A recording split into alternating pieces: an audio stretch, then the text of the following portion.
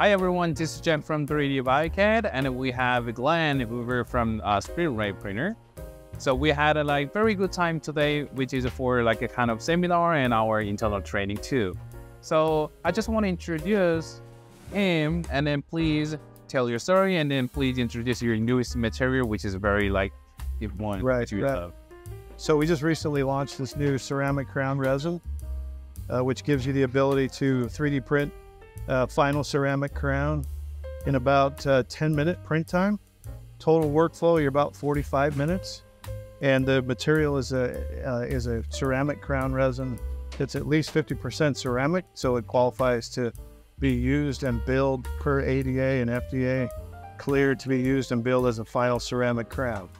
The resin costs about $7 per crown, and you can fit between 6 and 8 crowns at a time.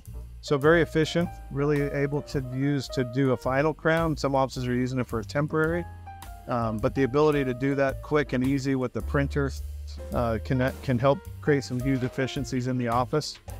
The other one that we've just recently launched that we've had a lot of excitement about is our new High Impact Denture resin, which gives offices the ability and labs to be able to 3D print a final denture that's very strong and durable, stronger than a milled PMMA material right in the office with the 3D print system. So a lot of cool innovations that have happened recently and will continue to happen with resins as we continue to develop more and more dental related resin applications. So okay, thank you. Yeah. And then for me, I just want to say, you guys, because as the trainer and also as a user for SprintRay's printer too, which I love the two different material here. One for OnX Tough, which is for all on prosthesis provisional or temporary material, which is super hard.